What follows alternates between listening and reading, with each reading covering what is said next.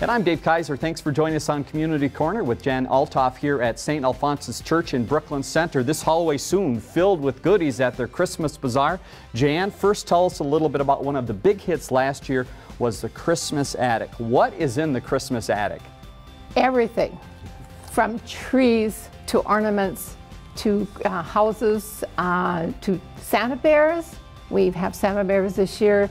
It's everything that the parishioners don't want anymore, don't want to use anymore. It's called recycle and reuse your Christmas ornaments. And you can come, bring what you don't want. Oh, we've collected, we're done.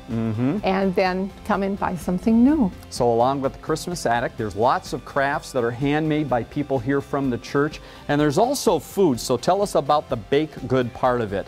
What are some of the things, and you've got unique ways you're putting candy inside Christmas wrapping. Tell me about that.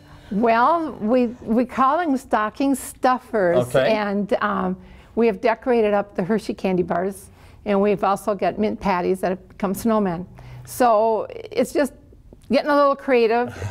It's fun for everyone here, and also plates of cookies and pies and muffins and you name it, they have it here. All part of the Bazaar that's coming up again the 12th and 13th. Jan, stay right there. We're going to talk more about some of the other points of the event and also where the money goes in just a second. But right now, let's take a look at some other things happening in the Northwest area. The Twin West Chamber of Commerce is holding their leadership luncheon on Wednesday, November 16th at the Golden Valley Country Club. The featured speaker will be the CEO of MyPillow, Mike Lindell.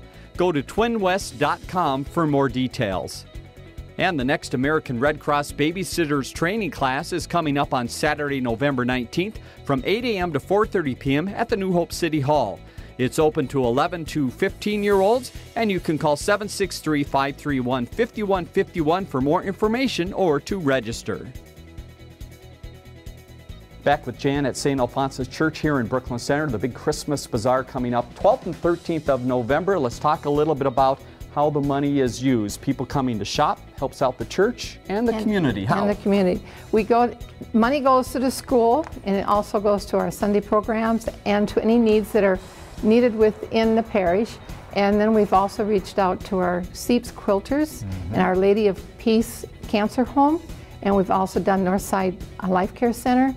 And those are the three main ones from last year. So your shopping helps out the community and the church in many, many ways. And again, speaking of shopping, you're going to get hungry while you shop.